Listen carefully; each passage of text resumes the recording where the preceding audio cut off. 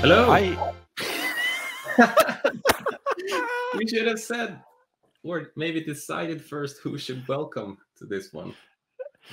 This is going to be a really interesting video because me and Matthias, we've just been talking about the new stuff that we are going to discuss in this month's video.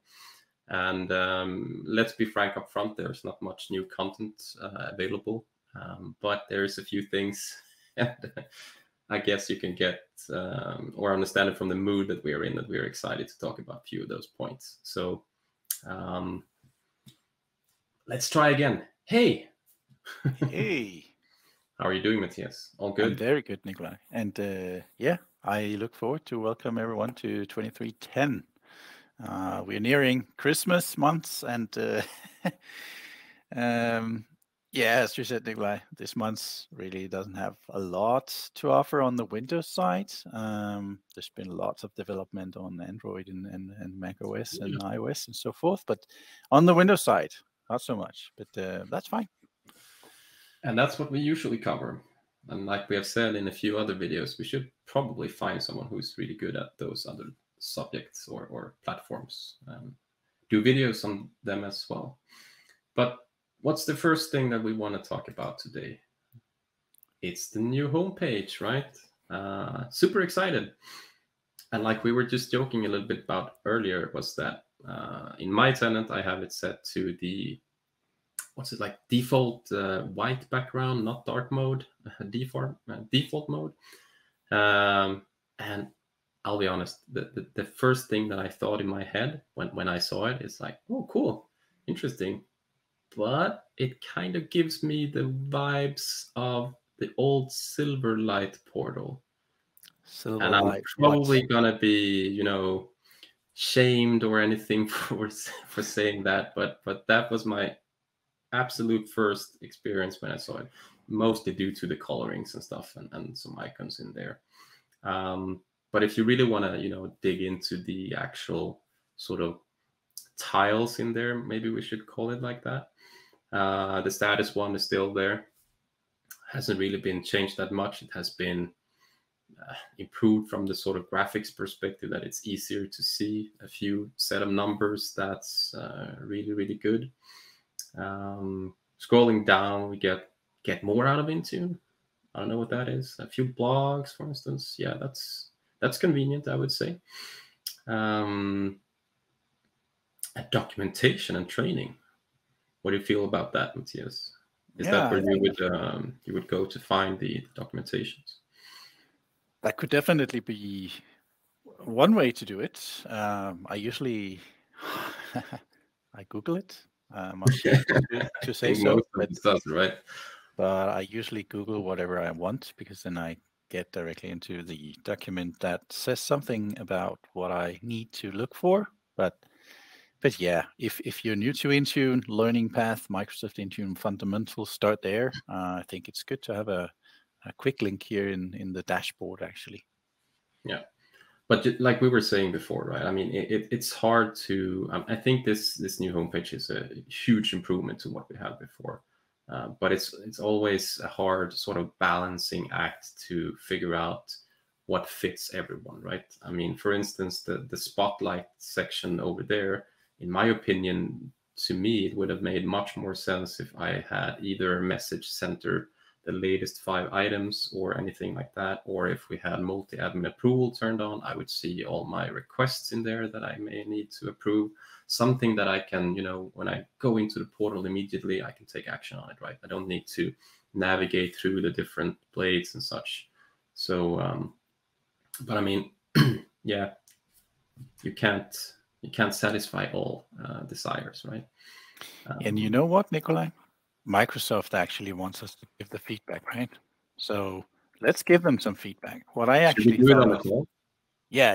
Let's do it here. Let's just give them the recording. They love this show. So I was actually thinking here, it would make sense if you had like an integration to do.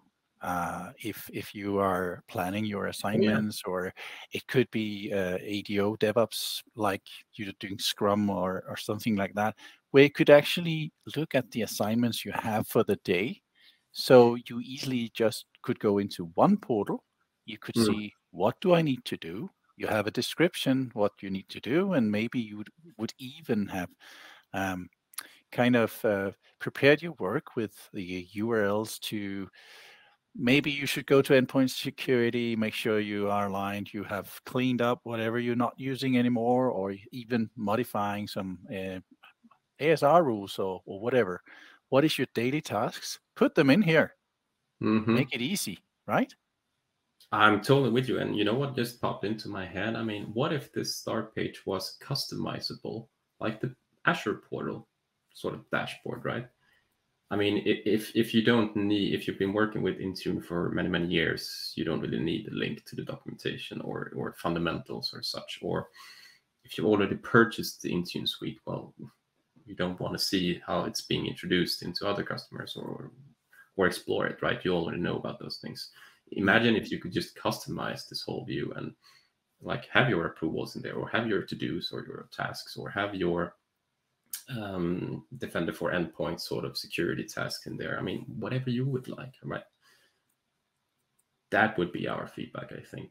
This is a first sort of improvement going forward. I'm trying to say. I think being able to customize this or move around the blades, add some other blades, and then integrate into other parts of the service, that would be really, really cool and very helpful, I would say. Right? Yeah. Cool. That could be nice. But Nikolai, what we're doing here is what's new in Intune. So you could go here, you could look into what's new in this edition of Intune, and you could simply scroll down the feed here and read all about it yourself. And that's what kind of the show is not about. We will show you exactly what's new in Intune on the Windows space and what has changed in the UI and how to use it. And that's why we are doing this, right? And one other tab, the feature in development, is actually very cool as well to look at sometimes, because you get information prior to what is coming. So just a shout out to what this new dashboard is actually doing quite well. I thought for a second there that you were going to say, so just click on this link in the future and don't watch our videos. That would be like a own goal or something like that. No. Of course not. No. But there's something else at least that has been released with 23.10. And we can now import and export setting catalog policies. And I'm honestly really excited about this because I would like to be able to back up and restore in a, what should we say, like officially supported way, right? So, and now I can programmatically set this up because now the feature is there to import and export. We could do this before as well by simply just extracting the whole configuration of a profile, then creating a new one. But now this feature is built in natively to the product. And what does it look like? Can you show us, Matthias? Yeah, and I just simply want to kind of say something, because backup and restore, Nikolai, if you think of that in the old days, you would think of having a whole copy of something and then restore it, right? When we deal with these policies in Intune, it's not a real backup, it's actually a export. And I get smacked like when I say backup. So that's why I'm also trying to get this further out, saying it's not a backup as such, because there is no backup of Intune, but we can export our policies. Point in time restore, right? Yay. Much better, right? Much better. So what's new here is, as you said, let's just zoom in. You will see, if you go to devices, to the platform, and you go to the configuration profiles, that there is a new tab in town. Formerly, there was this new policy, right? Now we have an import policy. That's a cool thing. I think even before, it wasn't even like a drop-down menu item, right? It was just a button that you clicked on and then the blade appeared. Yep. Now there's different options to select from. There is. And the other thing that is this context menu over here, which is a kind of buggy in my environment, is that before you had a duplicate, you had a delete, but now you have this export JSON. What happens when I click it? It's actually going to ask me if I want to download that file. And basically, it simply opens up a, I need to delete all this crap in my download folder. Tower Wars. Yes, exactly. It's simply downloading the JSON format here, and yeah, that's what it does. And when we've done that, well, guess what? You can simply import that as well. And let's try how that actually looks like. And let's give it a name, test import, test, save it. Ooh, something turned red there for a second. It did, but it actually imported it because, yeah, I think that it was too fast to actually tell me that you need to put something in here. But basically now we can export policies and we can import them again. And I think that is something we have really missed. Oh yeah, certainly. This is definitely going to be a huge game changer for this. Yep. Certainly. Cool. So stay tuned. Absolutely. And final, but maybe not at least. Oh, I don't know how you say that in English. Whatever. Let's get to the case. Okay, let's go to the case. So one thing is that when we get new features in Intune, we get new UI stuff. It turns out to be a public preview, something like that, right? That's the beginning of something new. So in 2307, Nikolai and we went through the reports of compliance and settings, and how to see that. You could go into device compliance, you go into reports, and then you have the settings compliance and the policy compliance. And here you'll be able to, simply generate what's in your environment just in time when you want the information, not a pre-generated, and you have to wait like 24 hours before it's populating again.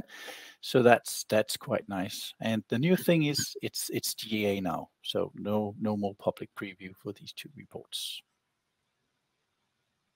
Cool. Less and less previews, right? Or no? I guess some previews are faster to go GA because it's just well developed, well tested, and it's nice.